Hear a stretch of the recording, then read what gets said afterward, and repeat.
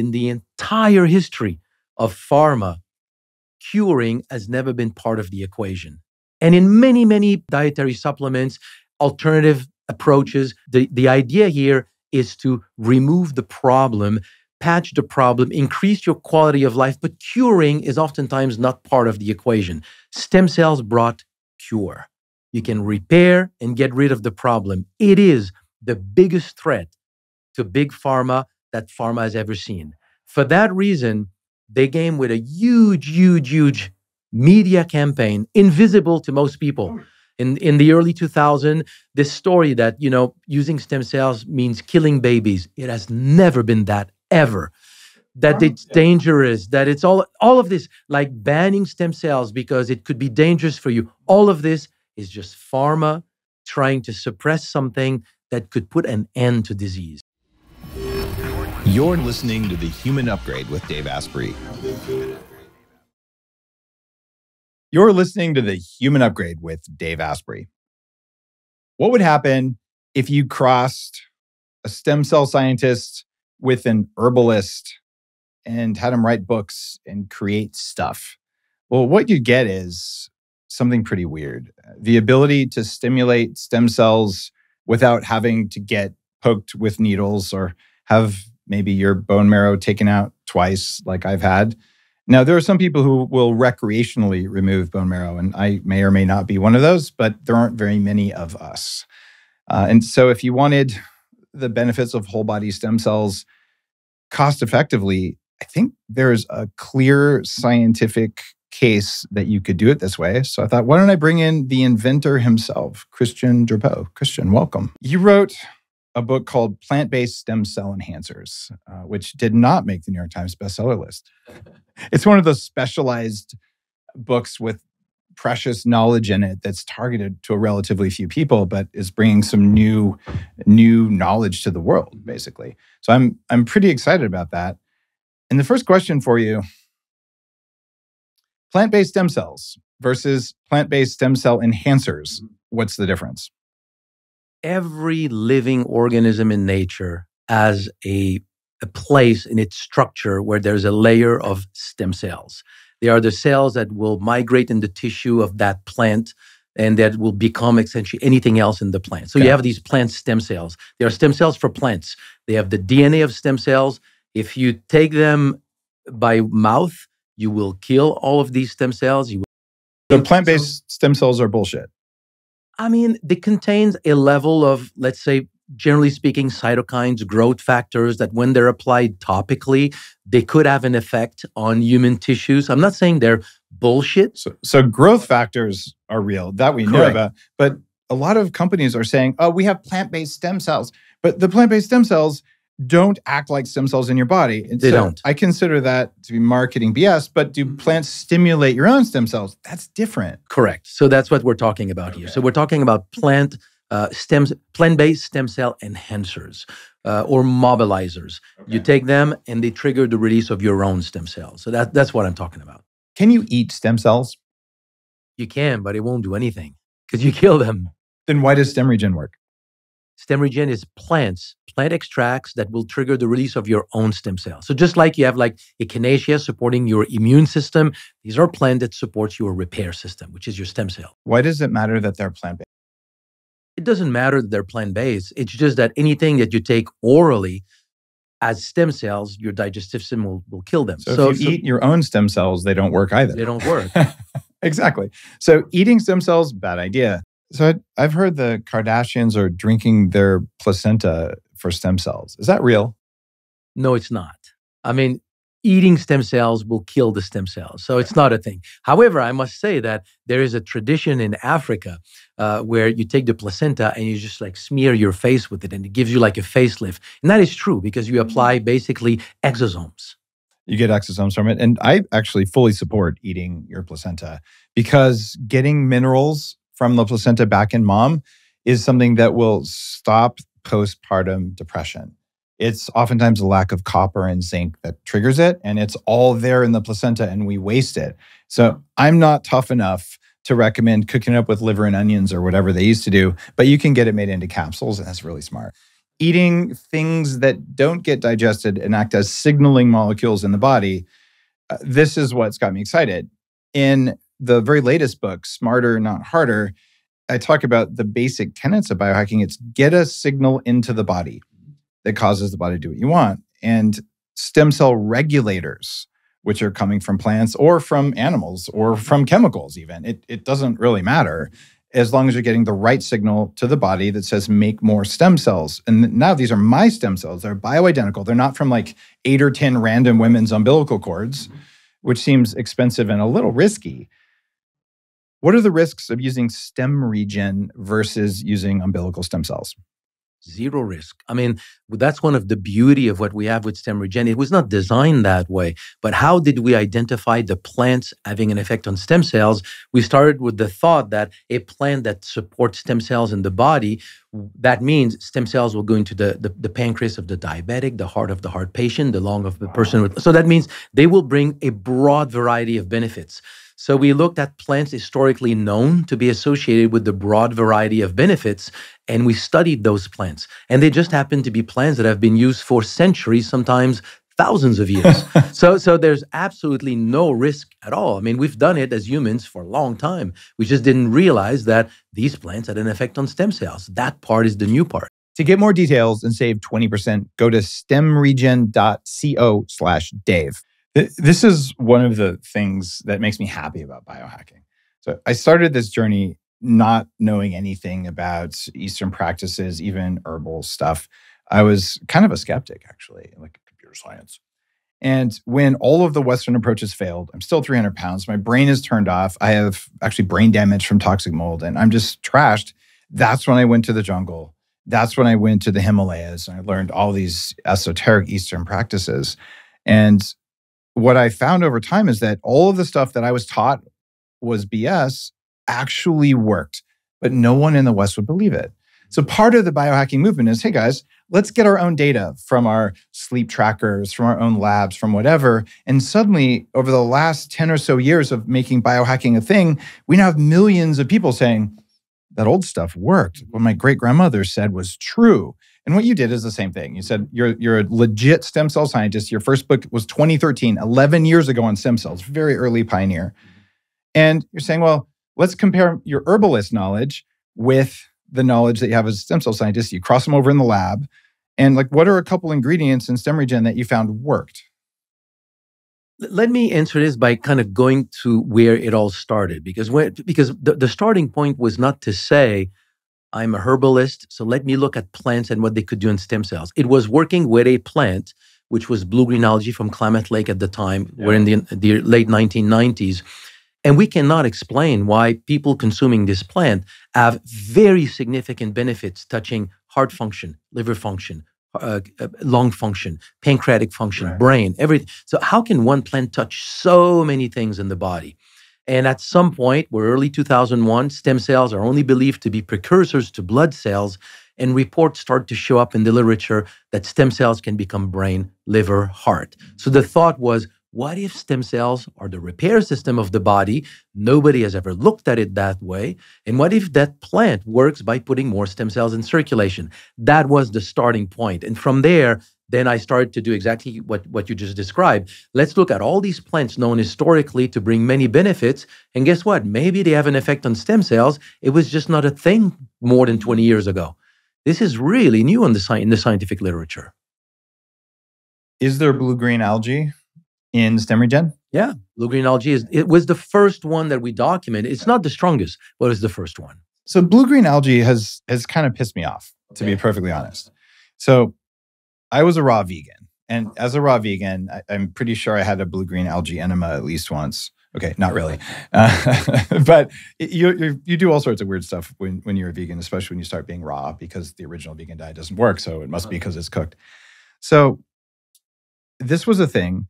But then I learned about toxic blue-green algae and how it makes toxins almost identical to mycotoxins, low molecular weight toxins that get into the fat-soluble membranes in the body. I had to clean all that crap out from toxic mold, and Lyme disease does it.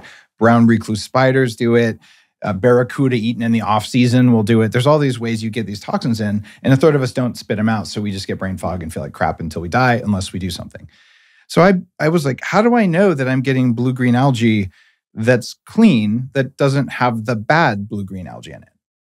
I mean, we can go deep in this if you want, because I was like in the middle of this, and when all the toxicity, the knowledge of toxins coming from blue-green algae all exploded, like in the late 1980s, 1990s.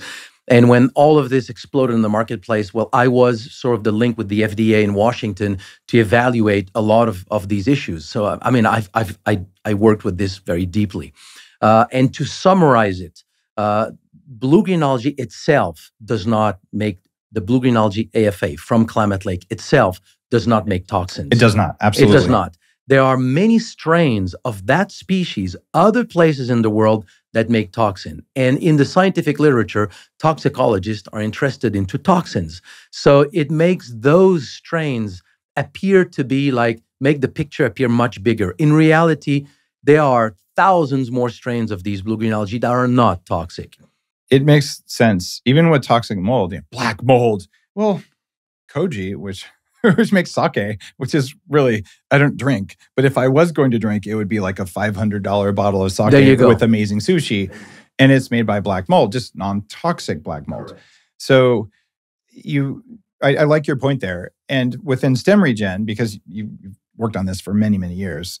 And by the way, guys, Christian and I, we sit down and we go really deep over dinner on all this like crazy deep biohacking stuff. He's one of my favorite people to talk to because he's very broadly knowledgeable on both sides of the equation. The plant stuff, the ability to talk about this relatively unknown aspect of blue-green algae. So I do take STEMREGEN. It does not have that toxins because I can feel those toxins build up. And you would be the guy to test it and know. But I am skeptical when, someone who really is well-meaning, like, I have these vegan blue-green Smurf cookies and there's blue-green, and they don't know anything about where their algae comes from. And I'm like, I'm just going to skip that one because I've had blue-green drinks that just knock me on my ass and I know what's going on in there. So you've got clean blue-green algae and you've got a bunch of other things in the right combinations in STEMREGEN. Okay.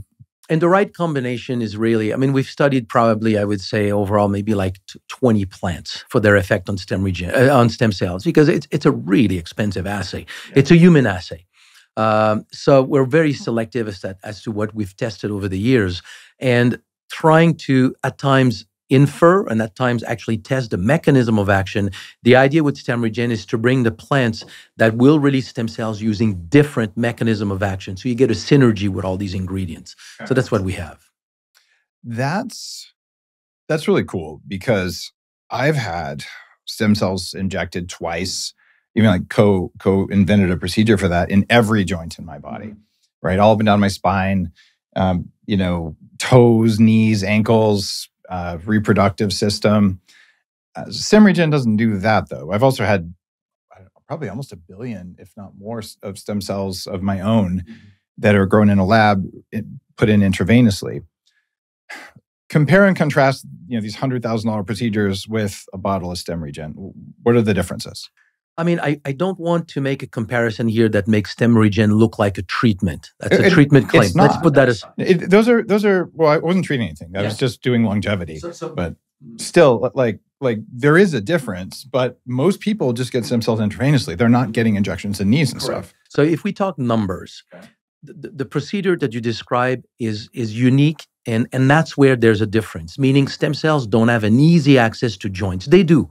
But not as, so an injection, when you talk about joints, that's where it's really valuable. When we talk about systemically, you received about 1 billion stem cells. Over the course of many treatments, yeah. I mean, I've been a stem cell, call it tourist, since 2014. I've had many, many procedures from different practitioners, mostly just because I write about it. I got to try it. So you take 2 capsules of STEMREGEN and you will release, and the number that I'm giving you here, we can, if you want, talk about how we came up to that number. It's a real number. It's not a rounded number. But coming from all the studies we've done, you will release, I would say, an average, most likely a minimum of about 10 million additional stem cells with 2 capsules. Do this every day for 3 months. You've released 1 billion stem cells for the cost of 3 bottles. So this is just so you see what I mean? Okay. So how many stem cells would you get with a typical umbilical stem cell treatment? I mean, if you pay, let's say 20 grand, you will have about 100 billion. Sorry, 100 million. 100 million. 100 to 200 million. So that's less than one bottle of STEMREGEN? But right. But the thing to understand is that of those stem cells injected, you have about an estimated 10 to 15% survival. So that was really 10 million effective stem cells. You have released 10 million with 2 capsules. They're your own. You already know that sleep is important, but not just any sleep will do. In fact, there's one particular sleep phase that's responsible for most of your body's daily repair, for hunger and for weight loss hormones, even how you manage your energy and a lot of other things. And if you don't get enough of that phase of sleep, you'll probably always struggle with cravings, slow metabolism, premature aging, or even worse, all the stuff that I dealt with as a young man before I figured out biohacking. That phase of sleep is called deep sleep, and barely any of us are getting the amount that you really want.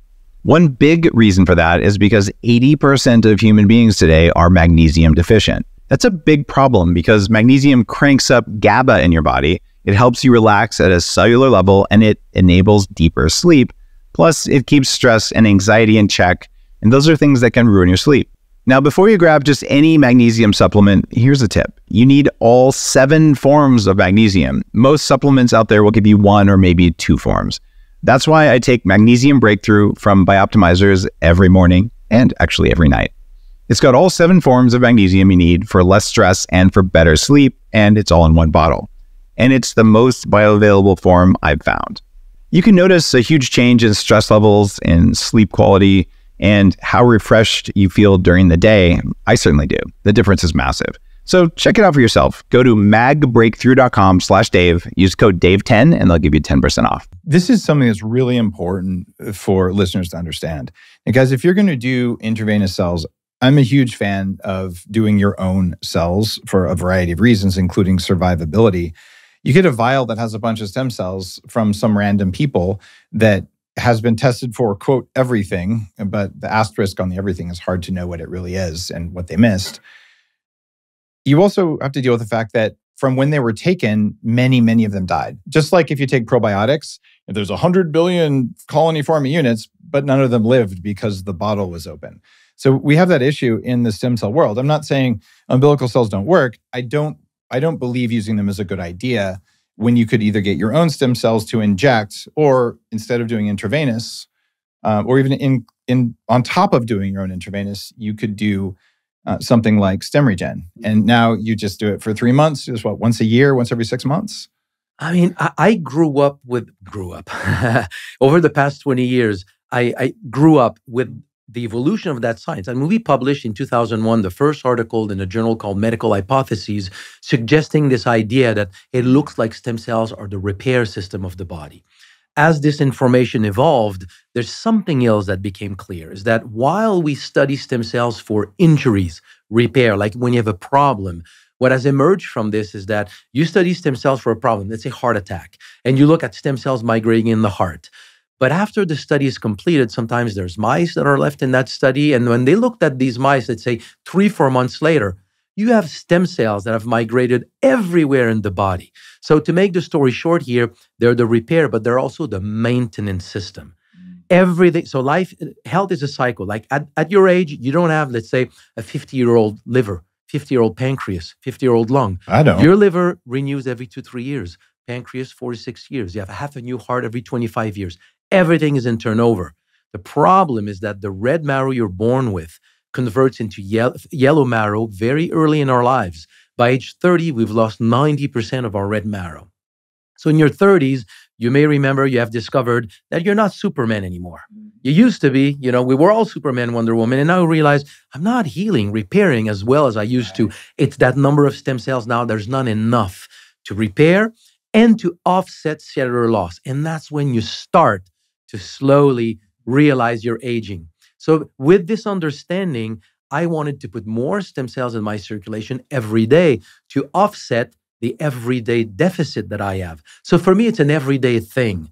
But with STEMREGEN, it is so effective compared to other products that I've had in the past that now I'm starting to realize, yeah, maybe you could do this for, let's say, 2 months and then be off 2 months. If you release 600 million stem cells in 2 months, it should cover for the past few months. And you just do it all the time, though. I do it all the time. Okay, I've been on it all the time too.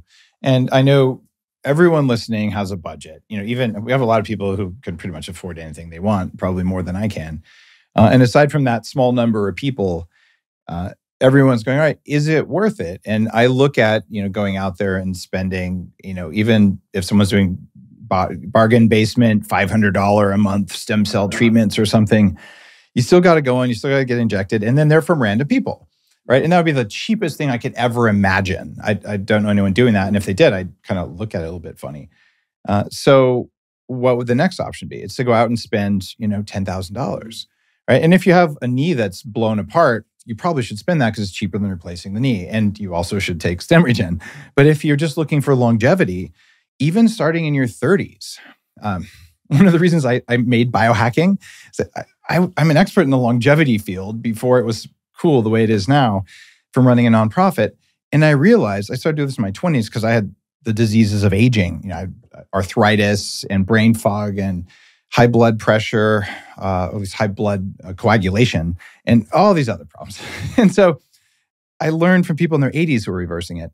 And I thought, man, if people in their 20s and early 30s would do 5% of what I had to do, they would not age.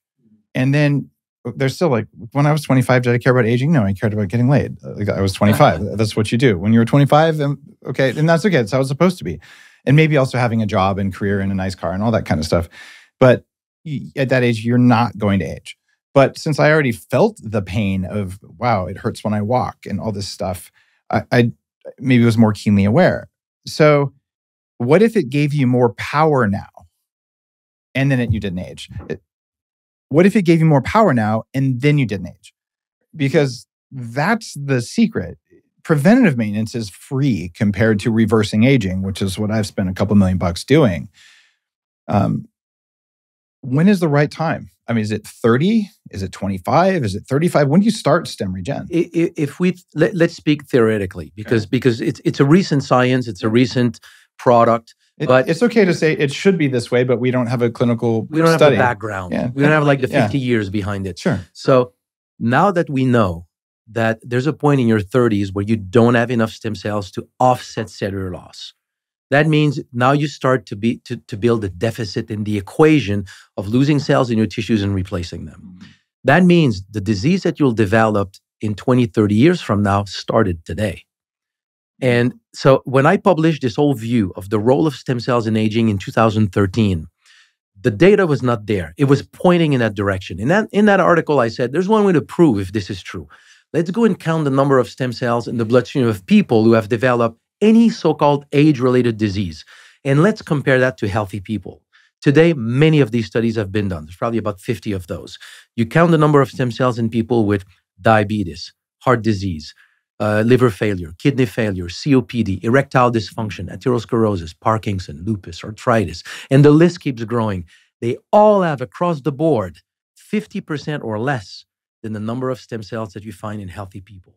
So conceptually, what that means is that the person who is healthy at 70 years old is just happened to have a genetics that make him have naturally more stem cells in circulation than others. Everything is dictated by how many stem cells you have every day for the rest of your life to repair. Once we understand this, my view is like, start to put more stem cells every day. And then you maintain the function of organs. And in my book, we don't have enough time right now to look at it. But in my book, if there's one strategy for longevity, you can do a lot of things to biohack your body. But from a longevity standpoint, start by the starting point, the building block of health in the body, support the body's innate ability to maintain its own health. It's your stem cells. Okay.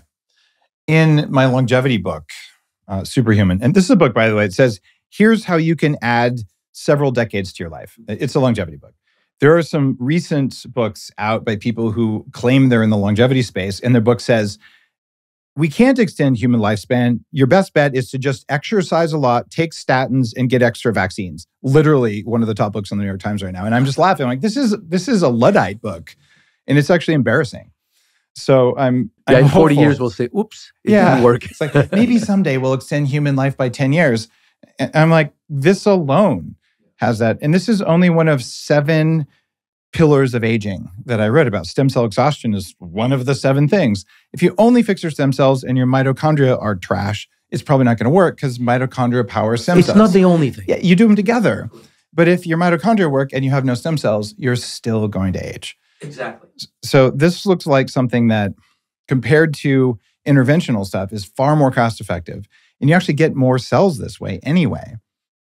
And there are some treatments coming down the line. I'm working with a company on iPSC-edited stem cells that have certain longevity properties. And I'll be getting those. And you inject those. They're not umbilical cells from random people. They're tested, characterized, and then edited to do specific things. So would I do that and STEMREGEN to keep my own stem cell things topped up? Heck yes, I would. Yeah, because the moment that you inject a stem cells or introduce a new stem cells in your body, if you're talking about iPSC, then they're your own that have been sort of tweaked. Yeah. The moment you put them back in your bloodstream, they go to the bone marrow. That's their natural function. Like in today's world, for example, you have cancer treatment, you get irradiation, chemotherapy, whatever, then we give you back your stem cells. You don't need to inject them in the bone marrow. Just put them in the bloodstream. Right. They go to the bone marrow. They reconstitute the bone marrow. The moment you inject one of these stem cells, it will go into your bone marrow.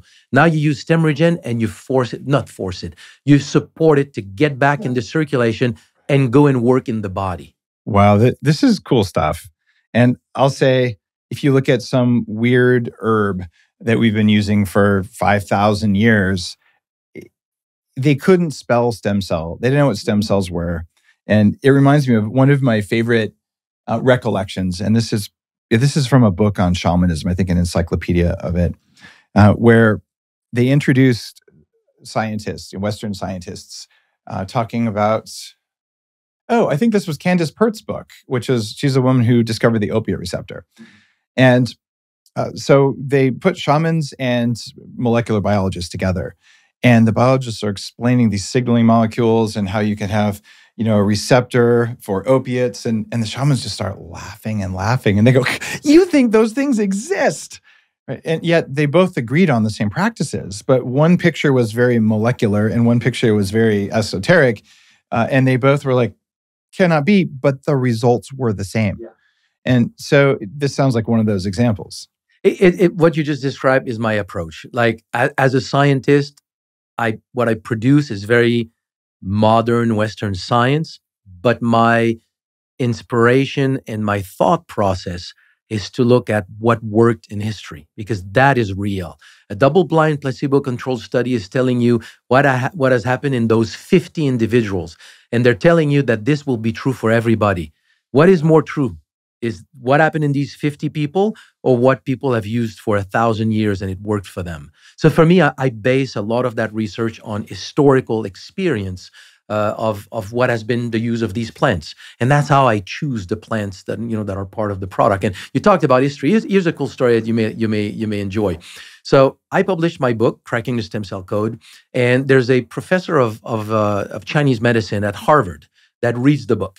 So she reached out to me, and then she's saying it's interesting because when you describe adult stem cells and embryonic stem cells, it reminded her, and her expertise, she's an American, but she learned Chinese to go and read super ancient Chinese Love texts. That, yeah. So she's at Harvard with gloves, turning pages of these old books, and her quest was, what was lost between ancient Chinese medicine when it converts to what is called today traditional Chinese medicine, when all these texts disseminated. There's the 5 elements old version, and then there's the new stuff that the Chinese government actually neutered it before they let it into the world. Something like that. But she found in there that about the qi, but there's another source of vital force deeper than the qi, and it's the jing. And she said, in ancient Chinese medicine, there were 2 jings. The primordial jing that is there on the day of your conception, and then the postnatal jing that is there for your life force as you grow in life. And the parameters or the description of these 2 profiled exactly like the description of embryonic stem cells, the day of conception, and adult stem cells. Wow. So I asked her, what plants are known to support the jing? And she says 2. Pho tea stimulates the jing. Goji berries circulate the jing. So I go into the lab, I test pho tea, it triggers stem cell release. Goji berry makes stem cells migrate into tissues. Wow. So that means ancient Chinese medicine already understood from a practical standpoint stem cells. They just did not know that there was a cellular counterpart that was identified to a cell. But conceptually, 5,000 years ago, it was there. So I've known several very high-level medical intuitives. Now, if you're listening to this and you're a doctor, you're either going, your ears pricked up, or you're saying, good God, I thought Dave was credible. So just hear me out. A couple of these are very high-level doctors. And behind closed doors, when their medical license isn't at risk, they'll say, I walk into the room and I look at the person and I just know. And then I run the labs to confirm what I just know. Right? You ever seen this? Okay. And they teach this stuff in acupuncture school and with Reiki and hands-on healing. So this is a human capability. It's documented. It's been studied. Joe Dispenza writes about it, but it still raises people's hackles. So if your hackles are raised, get a therapist. All right, be curious. And I've had, my own stem cells these were fat-derived cells, culture expanded and injected. At the same time, I had other types of cells called V cells. We'll ask you about those in a minute. And without mentioning that, one of the medical intuitives says, oh, you just had a treatment, but you look different this time. Like normally when I see that, they're like these little gold things floating around in you, like a little swarm of them all over, but you have gold and like a platinum color. Like they're different. Like, what is that? Well, that's kind of cool, isn't it? So yes, there are things that we can pick up, things that and I've worked with some very high-level Chinese medicine people. Yeah, they have superpowers. Here's my question for you, though. Okay, so let's say we have both of those. You've got goji berry. How much goji berry would you have to eat in order to get this result versus use an extract in STEMREGEN? I find the doses are so big for most things that no one's going to ever do it. Yeah, well, that is the secret of STEMREGEN. You take these plants and you concentrate and I don't isolate compounds because I mean, from my belief, from a scientific perspective, is that even though you identify a compound that could be your active compound in the natural plant, you have a soup of compounds and they all work together. So I like to make like crude extract from a plant. Like in sea buckthorn berry, we have the polyphenol family, if you want, but we use all of them. So in that way, these are all concentrated plant extracts. So you may have to eat, I don't know, like a whole bowl of sea buckthorn berries to get the dose that is needed to get the effect, and so on for each of these plants. So you would have to eat quite a bit to get the effect that you're looking for. It's frankly not possible either. And things like goji berry, they're a nightshade. So if you're like me and you're nightshade sensitive, which is genetic, you eat enough goji berries to get this effect, you're going to get arthritis from it. But if you get the extract, it doesn't have the lectins and you don't get the problem. In fact, I even grow sea buckthorn on my farm up on Vancouver Island because it's one of those just interesting plants, right? So very different at sea level compared to altitude. The biochemistry. It's a fair point. When you have high altitude or you have high temperatures, it changes the amount of polyphenols dramatically, even in coffee. So they have to be grown right, they have to be harvested right, processed right. And because you're an herbalist and a stem cell scientist, you can pull this off. Yeah, what we use comes from about 15,000 feet on the Tibetan plateau. That was where the original idea for bulletproof coffee came from. Was in Mount Kailash at 18,000 feet on the Tibetan plateau. There's a lot of interesting stuff up there. And some of the most impactful longevity substances, cordyceps, the stuff that works best comes from up there. So yeah, it's something weird about less oxygen, less atmospheric pressure. I should mention that STEMREGEN, and you, are title sponsors for the 10th annual Biohacking Conference in Dallas at the end of May and beginning of June. So thank you for doing that. And if you're listening to this and you want to know everything there is to know about this confluence of herbalism and supplements and hardcore stem cell science, come to the Biohacking Conference. It's biohackingconference.com. And you'll actually be there. People can hang out with you. You'll be at your booth. You'll be on stage. Mm-hmm. It's going to be a lot of fun. So biohackingconference.com, guys. And Dave, thank you. It's our honor to be there, and thank you for the opportunity. You're so welcome. Part of the mission in creating biohacking, number one is I didn't trademark the name. I want this to be a global movement, and it is. It's a $10 billion industry now that started from 100 people at a bar at the first biohacking conference a decade ago. Pretty incredible. And It's expensive. There were times when I was so desperate, my brain didn't work. I was spending 20% of my take-home income on just staying healthy so that I could keep working. And no one should ever have to be there. And now I've gone out and I've tried all the stuff that the crazy billionaires do. And I read books about that. The big longevity book, even just the most Smarter Not Harder, is based on Upgrade Labs research. The problem is it's still too expensive. So when you came along and we sat down, we've had several really in-depth conversations before I would even let you think about sponsoring the conference, because I don't want anything that isn't real to come in. To get more details and save 20%, go to stemregen.co/Dave. So what this is a kind of a quantum jump in letting an affordable version of stem cells come in. So before, if it was, you're going to need $10,000 to $100,000 to do this, now you need under $1,000 to take it for several months. And maybe you don't do it all the time because it's not in your budget, but maybe you got injured. Maybe you're going on a kick for the first 3 months of the year. So you do this, you get your upgrade, and you wait a while and do it again. And as you become more successful, you take it more often. So lowering the cost of access to vibrant energy and health is a big part of biohacking. This is a human, I don't call it human right because you're not entitled to this, but you are entitled to control the biology around you. So when someone tells you, you're not allowed to buy something to stay warm, or you're not allowed to turn the lights down, that person doesn't understand the laws of life. And that person probably will end up being ground up for food at some point. Well, because that happens to all of us when we die. We just, like that's what I'm talking about, Yeah. Or maybe burned. You're talking about this. I remember what I'm telling you here is a true story. I'm probably, 2001, 2001. And I read this article, Turning Blood into Brain. It was an article that was published in 2001, January 2001, I believe. And it's the first observation of a stem cells leaving the bone marrow and going to the brain. And I'm looking at this, and I'm a brain researcher by training. We don't regenerate the brain. That was in 2001. The brain does not regenerate. This is what we were all taught. It's so crazy, right? It's today is crazy to think about it.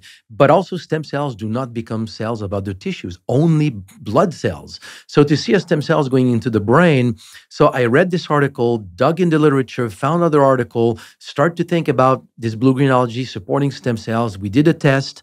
It worked. We made an extract. I shipped this capsules of this to a friend of mine in France, and I say, this is a wild idea here, but if I'm right, we should see great results for this. So he gave the product to people with severe emphysema, severe conditions. Yeah.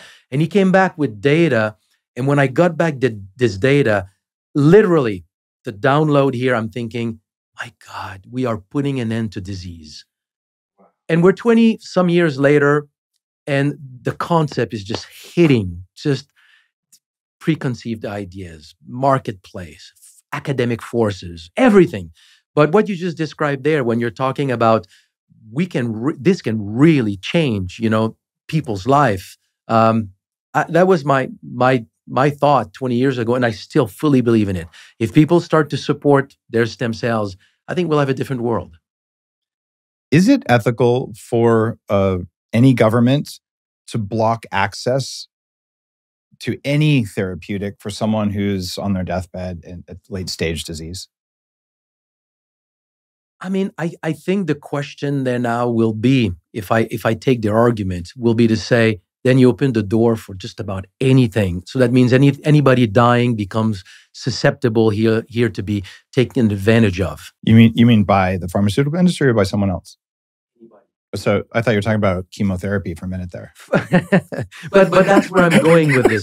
My point is that if you take that, what you just said right now, and you apply it to stem cells, I think that there's something here that is barely talked about. And it's huge.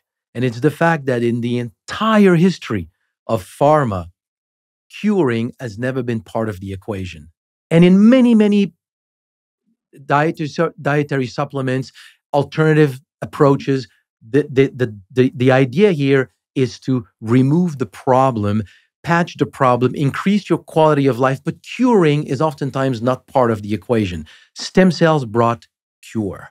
You can repair and get rid of the problem. It is the biggest threat to big pharma that pharma has ever seen. For that reason, they came with a huge media campaign, invisible to most people. In the early 2000s, this story that, using stem cells means killing babies. It has never been that, ever. That it's dangerous, that it's all of this, like banning stem cells because it could be dangerous for you. All of this is just pharma trying to suppress something that could put an end to disease. It's funny how they're only dangerous in the US. There you go. And Americans have mostly had to fly to Thailand or Mexico or anywhere else in the world to have access to these things. Big Pharma has used regulatory blockade to increase the cost of medicine here. And I think a lot of listeners know this. A lot of people, if this is your first show, that might sound kind of shocking, but the evidence is really clear, and it's actually kind of sad. And so I would just say, if you are facing, the doctor says, if you don't do what I say, you'll be dead in 7 days, they might be telling you the truth if you're average. But if you've supported your health, you have abundant stem cells, you eat the right thing, your mitochondria are 20 years younger, maybe you're not average, because it turns out 20% of people might live for 5 years, not 7 days. So the average doesn't apply to anyone unless they're average. So that's the first thing to understand. So this is why you want to be strong and healthy before anything happens, whether it's a car accident or whatever disease, probably less likely to get the disease. And then when they say there's no hope, or spend $1 million and you might live 3 months longer, well, then you say, well, maybe that's just not worth it. Or you say, maybe I'll spend half of that amount on crazy, hyperthermia, hyperbaric chambers, and all the treatments that might work, because at a minimum, they'll probably improve your quality of life, whereas some of the Western approaches make you really sick. So it's your right to do that. And I was kind of being facetious earlier, but I do know that if I was facing a death sentence from something, I would do what so many people have done, is you just do all of the biohacks all at once. Mm-hmm. And suddenly the body does crazy stuff. And like you said, stem cells are important. But let me ask you this. One of the risks of taking my own bone marrow out and then re-injecting it is that if I had bone marrow cancer, I'd be spreading it all over the body.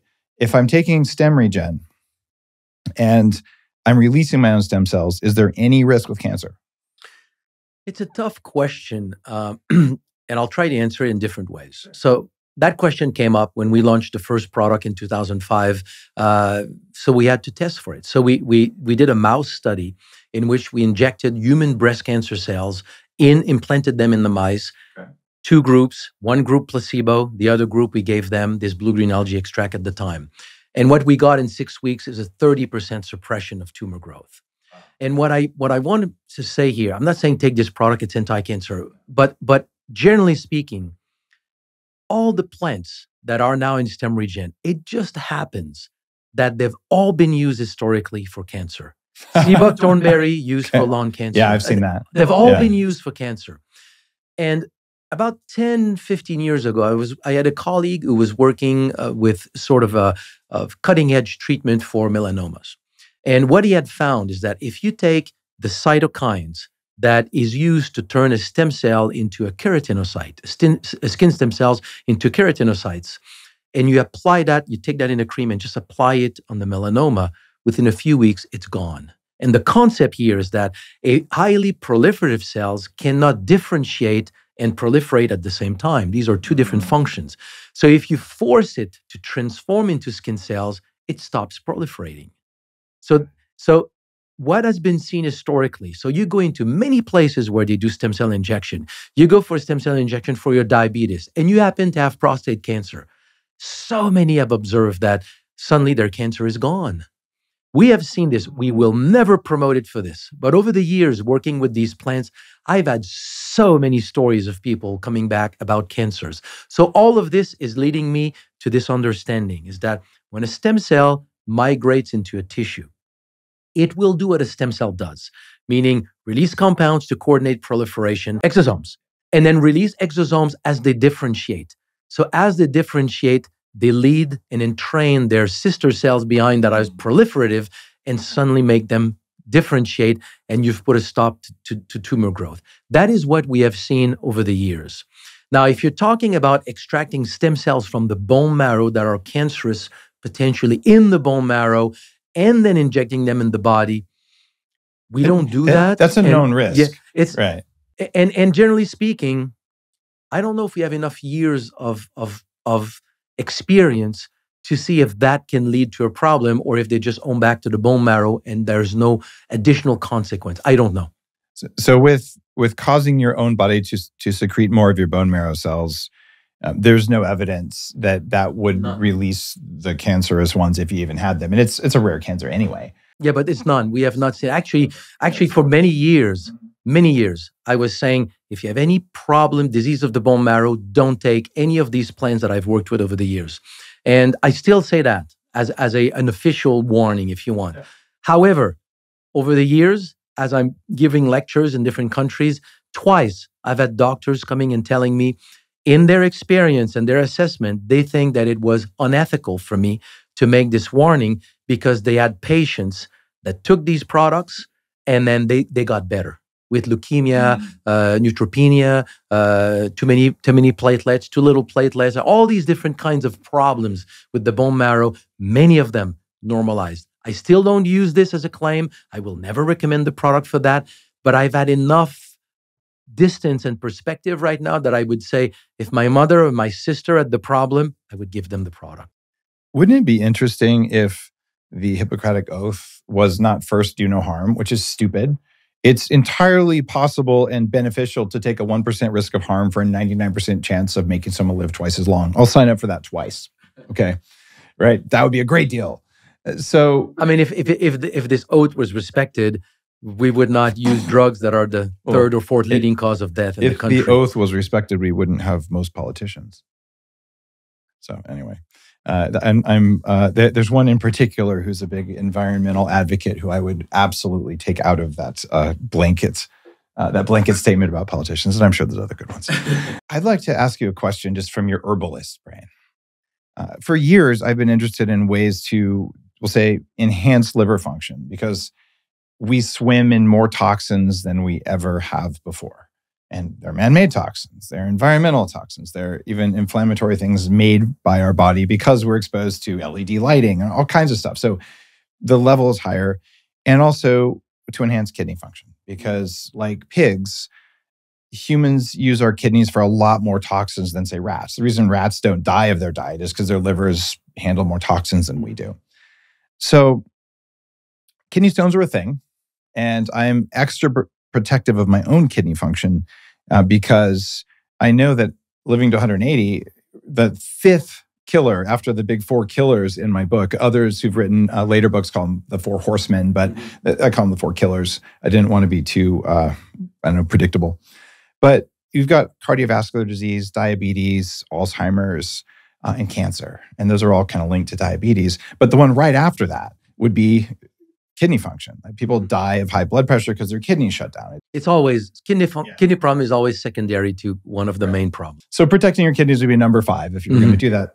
And kidney stones are a massive issue today. And they're a much bigger issue than ever before, not because of what most people think, meat and beer. Those are phosphate stones, about 25%. 70% of stones are from kale and spinach and raspberries and beets and almonds. They're oxalic acid or oxalates, right? So to the people who say, you have to exercise all the time, it's the only thing you do to live longer. I'm like, maybe you should cut oxalates so you still have kidneys when you're old. That might make you live longer. And the evidence, we'll see what happens there. Let's race. So when you look at kidneys, there's one herb that I've looked at for a long period of time called Chanca piedra. Tell me what this herb is and what it does for kidneys and kidney stones. And does it work on oxalates?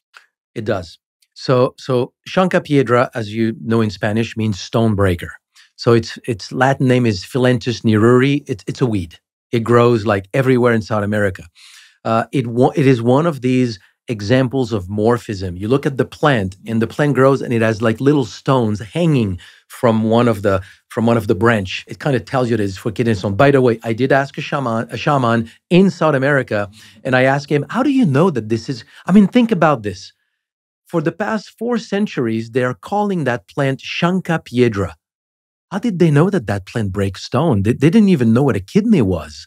So how do you call this plant kidney stone? And they say, the plant told me. So they take ayahuasca, they journey, and then the plants tell them what they're good for. So for centuries, they're using Shankapiedra as stone breaker to break kidney stone. And a few years ago, probably 10 years ago now, they did those studies. And indeed, if you take a tea of Shankapiedra, what it will do is that it will fracture a kidney stone in million small pieces, and you just pass them without even noticing it. I've never had kidney stone, but I've had friends who came with kidney stone. And so far, I would say 5 out of 5. Wow. I am fortunate that I've never had a kidney stone. I also have oxalate buildup because I, unfortunately, was a raw vegan and just a regular vegan before that. And before that, even after that, I was just eating a lot of the paleo foods. Even some, it's now 10 years old, the Bulletproof Diet. If I rewrote it, I would move almonds, raspberries, and sweet potatoes down the list. You can still eat them, but especially raspberries, they're ridiculously high in oxalate. And I look back and say, wow, there was a time where I was eating 2 baskets of raspberries a day, every day, because they're healthy. And I had to go to a urologist and get a camera stuck in my pee hole all the way up. That was very traumatic, by the way. And they're like, never recovered. They're like, why do you have to pee 20 times a day? And I couldn't tell. And it was because I was getting too much oxalate that was irritating my urethra. So I was close to kidney stones, but I didn't get it. And I figured that out. So do we have any evidence that Shankapiedra would break up oxalates elsewhere in the body? Because there's a lot of people listening who have oxalate toxicity from being vegan, and they're recovering like I have been from the vegan diet. I have not seen that work. It would be very interesting to look at it. The only thing I would add to that story is that the formation of any kind of salt crystals in the body, regardless of their source, is highly dependent on pH as well. So it's also pH. It's your intake, but it has a lot to do with the terrain as well. Mm-hmm. So you change the pH of the terrain, and immediately you also change a lot of these problems. So I would say play with pH and something like Shankapiedra. Now for deposit elsewhere, I mean, I'll look into this. It will be interesting. I'm getting the intuitive hit, and sometimes that's just where they come from, that there might be a relationship between faster excretion of oxalate. And I'm to the point where I don't have a lot of oxalate left, and I can feel when I eat high oxalate foods. I'm like, oh, look, that old surgery hurts. But if I don't eat the stuff, I get nothing. Like I'm so flexible, and like people give me body work, and they're like, you have the tissues of a young person, and they talk about tissue quality. And I think that removing these toxins, and the more vegan you are, the more of them you get. You know, black beans and all that stuff, just very, very big sources. And it's something that isn't broken down by heat. So maybe that herb could be really good. We also talked about pH. Now, there are studies, and I know this is going to fly in the face of doctors who say it's not possible, but 15% increase in lifespan for the skeptics out there. And it's from baking soda. People who take a tablespoon over, I think, a couple doses of baking soda over time, which lowers pH a lot more than alkaline water, which is kind of dumb. So that's interesting. And these studies go back to the 80s. So I referenced them in Superhuman. So you could handle your pH that way. What I'm doing today is I use various forms of citrate with minerals. That's what I do. That's what you do? How much do you take? What do you take? I've done this over the years with lemon juice. There you go. So I would squeeze a lemon and I would dilute it in a little bit of water and do that every day. And there's no better way that I know of handling pH in the body and doing a simple practice like this. Because I'm with you. IPH water, alkaline water, I think it's just like, it flies in the face of human physiology. You've got pH segregated into your digestive system for a very, very good reason. Right. When you start to increase the pH in your stomach, you've just destroyed digestion. I mean, there are so many problems, antacids are the same. So there's so many problems that comes down the road from this. I've never wrapped my mind around this. When we take baking soda, does it not do that? That's why I'm telling you, I don't know that literature, because my first reaction would be to say baking soda should do something similar. So I don't know. Well, number one, you take baking soda on an empty stomach. And it changes. Yeah, and what it does is it increases the bicarbonate buffer that the body needs to manage pH. So later on in the cycle, it can do it.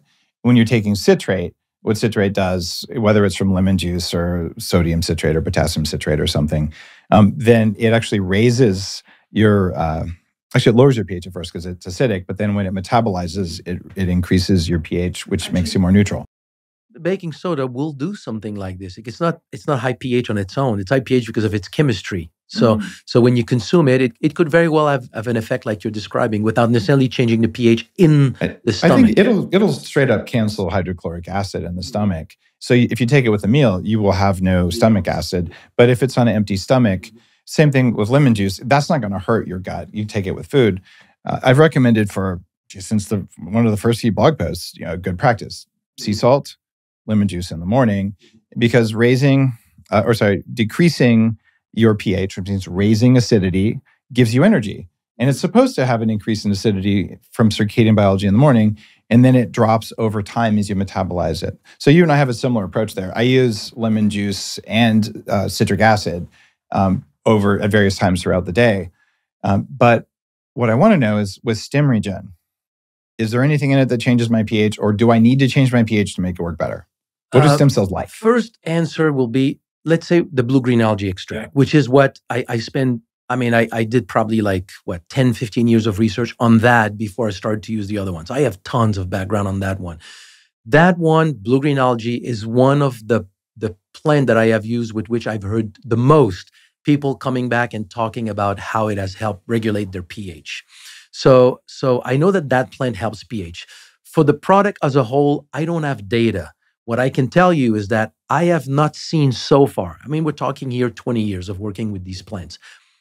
I have not seen emerge from the stories that I've heard and the benefits that I've heard. I'm talking quadriplegics getting mobility. I'm talking huge things. We're having a study right now on congestive heart failure.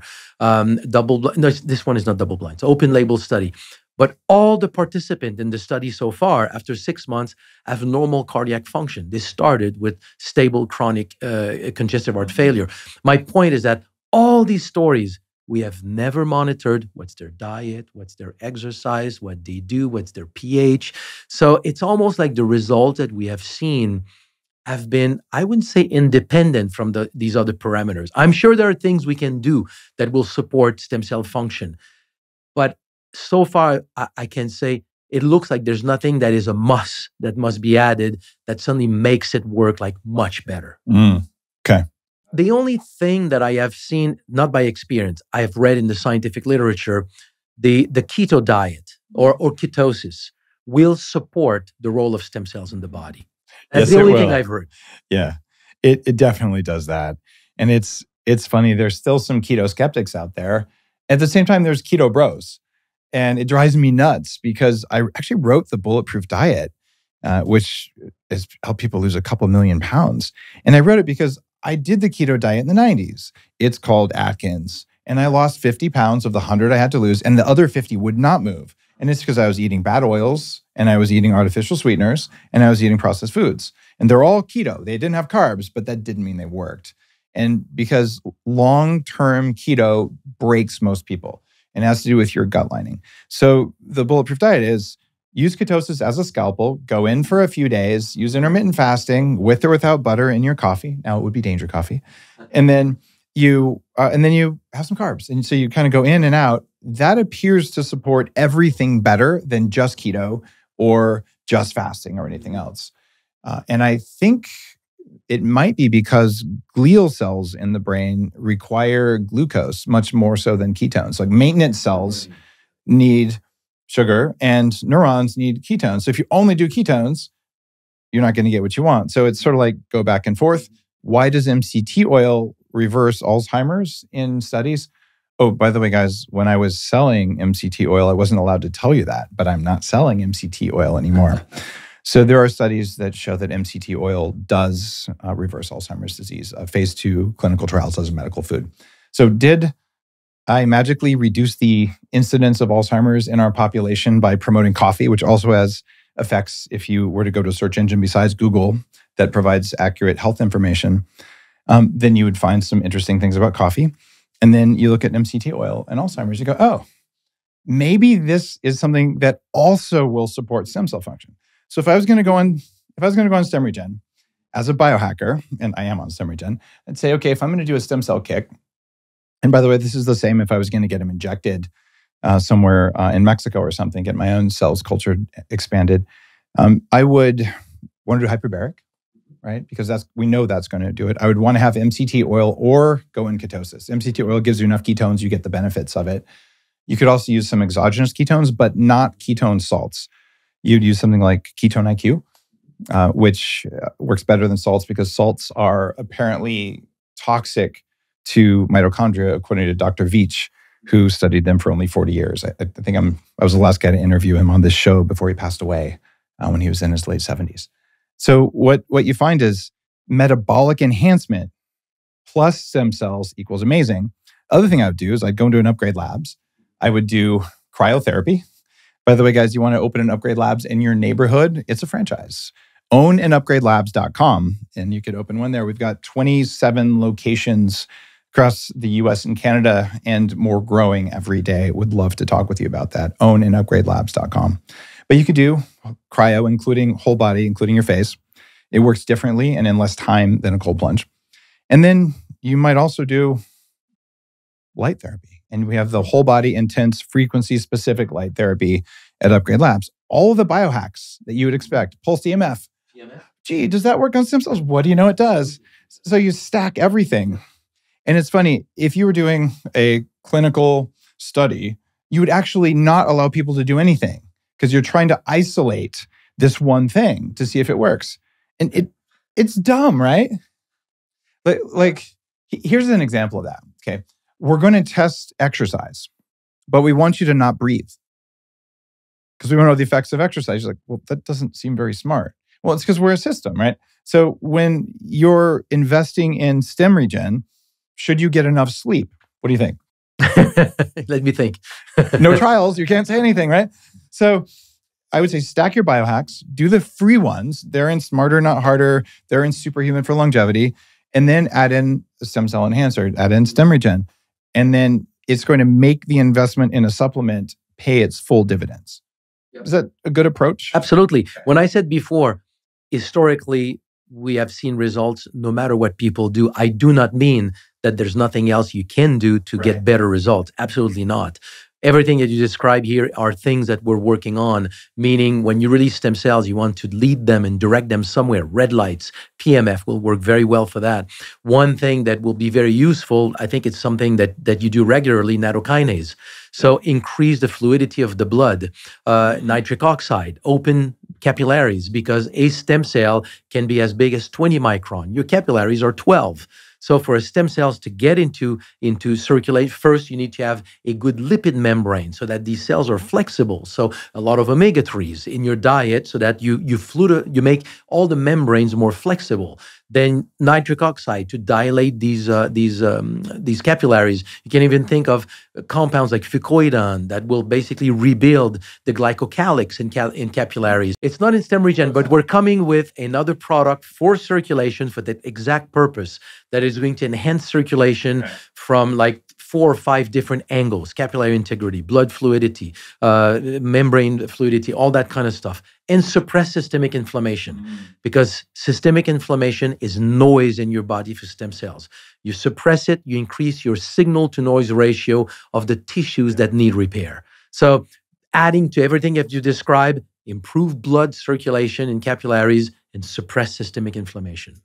That's so smart. And if you think about it, if everything's inflamed because you're eating omega-6 oils, because you thought the vegan diet would be good for you and you got oxalates throughout your body forming tiny razor-sharp crystals, the stem cells are just going to diffuse everywhere. If instead you don't do the dumb things that you thought were good, so okay, I did them too, and your body calms down, there's still going to be hotspots. And then all of the stem cells you release with STEMREGEN will go to the hotspots instead of going everywhere. That makes so much sense. Actually, it's fascinating because I came across this, like, I think it was 2002, 2003. We had access to 100 or 2 patients with Alzheimer's at a local hospital in Klamath Falls. And so I thought at the time, early thought here, I bet you that there's a link between the degree of evolution of Alzheimer's and the number of stem cells in circulation. We know today that it's true for almost every condition except Alzheimer's. Some studies have revealed it with Alzheimer's, but some studies have been published showing that in Alzheimer's patients, you see sometimes more stem cells, and that's what we saw. But we also measured inflammation marker in the blood. And what we saw is a direct correlation between systemic inflammation and the development of Alzheimer's.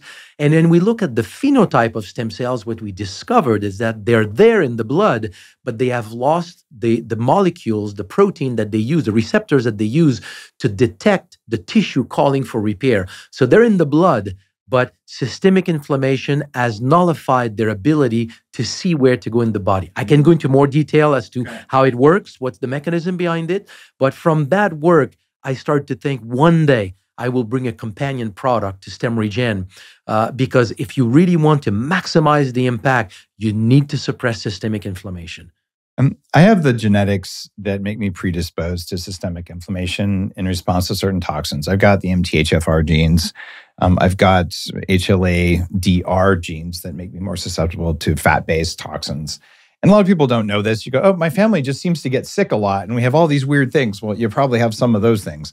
So I've managed to track those down, and so I address them. And the result is I'm 6% body fat and used to weigh 300 pounds because I know how to manage my toxic load and my inflammation, right? So if you can get a supplement that does that, and I have been taking serapeptase, a cousin of nattokinase, for 25 years because it breaks down stickiness in my blood. Because, oh, I had a lab test in my 20s. They said, Dave, you could easily die of a stroke or heart attack tomorrow. Your blood is like sludge. They were kind of shocked. So I'm like, well, maybe I should break down some thrombin and fibrinogen. And I do that on a regular basis. But that means the delivery system for stem cells is already optimized. Also, when I exercise, it works better.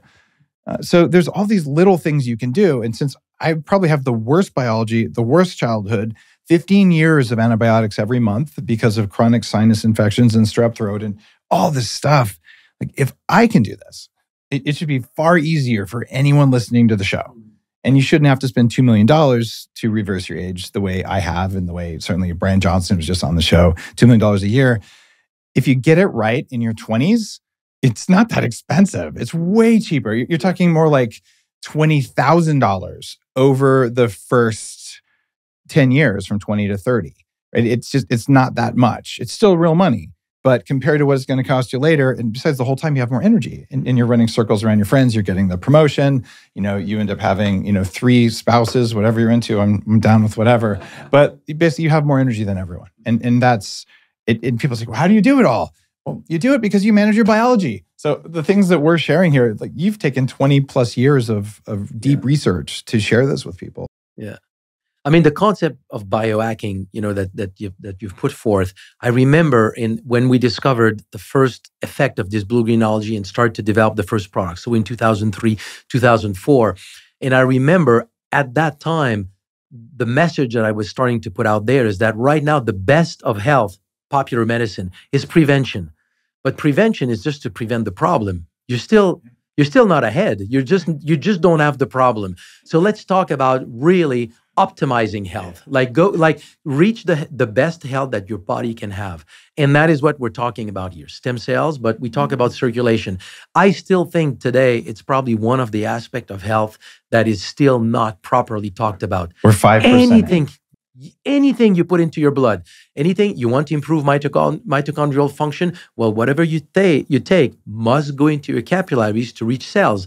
Nothing in your blood means anything if your blood does not properly reach fine capillaries. It's your delivery system. That's where nutrient exchange, gas exchange, cell exchange is taking place. If you don't have good capillary circulation, it doesn't matter what's in your blood. It's almost like you'd want to have some infrared light therapy, like you could get at Upgrade Labs. Why?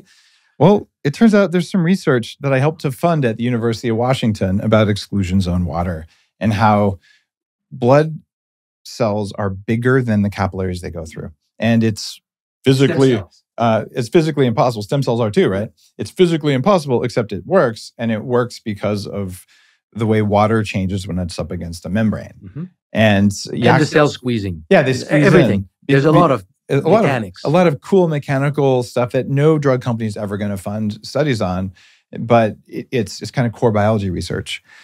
So I'm a huge believer in optimizing that. So if you take STEMREGEN, go lay on our infrared light bed at your nearest Upgrade Labs.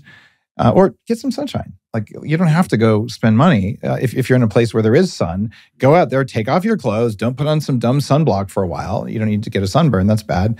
But that's going to change the ability of the stem cells from STEMREGEN to get where they need to go. And this is one of those things I think is missing from a lot of the conversations. The drug companies actually say, well, either we're not going to measure that, and they're going to look you straight in the eye and say, we controlled for all variables, which they didn't. Or they're going to say, you're not allowed to go in the sunshine because it might change the study.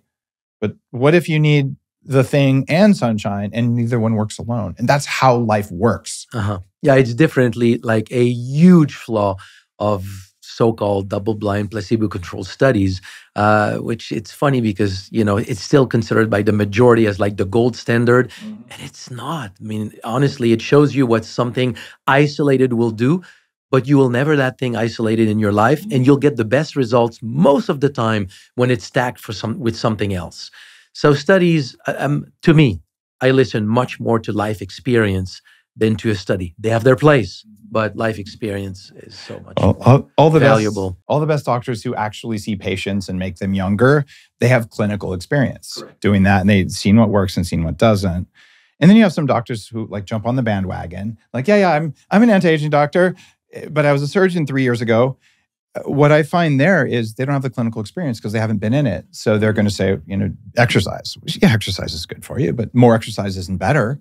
And there's tons of evidence for that. You want the blood circulation, you want the strength, and then you want the stem cell secretion to get rid of that pillar of aging. And then you go after the other ones in a structured way. But to measure results, you need to be able to look at a clock, an aging clock. Are you familiar with things like aging clocks, like the Horvath clock, a DNA methylation test to see how old and young you are? What do you think about them? I mean, I've not looked at that very in a detailed way. Let me talk, for example, telomere, which is also one of them. I don't believe in it. I don't either. And the reason why I don't believe in it, I'll keep it simple. But first, where do you measure telomeres? You measure them in lymphocytes. They have a 3 months lifespan. It means nothing for your body. You need to measure that in the tissues, number one. Number two, telomere shortening in the cells in your tissues is a normal part of their life. These cells divide. The stem cell gets from the bone marrow, is released, gets into a tissue. It starts to divide. It makes a population, 1 billion tissue cells at the end of these telomeres, and then the cells should disappear. Losing your telomeres in tissue is just a normal part of the life of a cell. Because new cells will come along. New cells will come along. So for me, honestly, what I think, you want to increase the telomere in your tissue, flood them with new stem cells that you've just released from your bone marrow, and now you will have increased the number of new cells, because what cells in your body have the longest telomere? The stem cells that have just become a tissue cell. It has full-length telomere. The way it's quantified, you quantify it as an average length of telomere. If you increase the number of new cells in your tissue, you've suddenly bump up your average telomere length. I think it's the most valuable way to increase telomere length. It's funny, stem cell exhaustion and then tissue atrophy are some of the pillars of aging that I go after in Superhuman. And you've just addressed a major thing. In the early days, was really excited by telomere measurement technologies. But when I saw someone lose 20 years of age in 1 week from a blood thing, well, okay, this is kind of BS. So do I look at telomeres, and if someone says, look, I can consistently make your telomeres 40% longer, that's actually interesting and useful. And if it happens across multiple people, we've got something good going on here. Would I rely on a single measurement of my telomeres to tell me anything? No. But I would use one of these very scientifically validated aging clocks. And we've had hundreds of scientists around the world looking at more than 800,000 data points around DNA methylation to say, okay, do these predict when you're going to die? And they do within 10 years. So we now can say, how old are your tissues? And this is a fundamental breakthrough in the world of longevity. Otherwise, we'd have to test something, and then 120 years later, we'd say, yeah, it works. And we're never going to evolve as a society. So the longevity skeptics, kind of the wolves in sheep clothing, are out there saying, well, since I don't believe it's possible to extend human life, therefore, the research on aging clocks is, quote, not scientific. And this is the kind of nonsensical thinking that happened, even Einstein.